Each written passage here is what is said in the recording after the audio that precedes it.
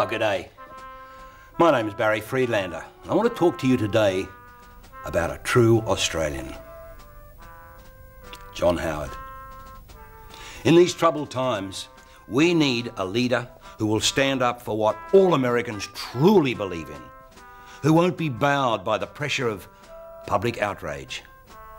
Our PM feels passionately about joining George Bush and his coalition of the willing. And by God, he doesn't need any hard evidence to convince me. By getting out there and attacking an Islamic State, he's ensuring that we don't become targets of Islamic extremists. With the war on terror currently distracting most Australians from trivia like our highest ever current account deficit, John Howard has his eye firmly on your hip pocket. From government services like health and education through to tax rates on the highest income earners, he knows exactly where to make the cuts.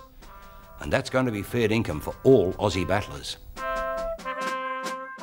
Protecting our Australian way of life is what John is all about.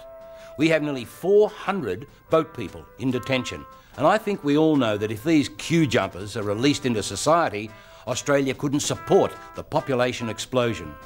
Combined with the thousands of good, honest British and American visa overstays, we cannot accommodate the influx of these alleged refugees. It doesn't give decent Australians a fair go. If you support the opposition, you are supporting a way of life that is un-Australian. Remember, a vote for John Howard is a vote for yourself. With more than a hint of the good old white Australia policy, John Howard is creating an Australia that we all want to live in. Ask yourself this: can you afford not to vote for John Howard? Written and authorised by Melbourne.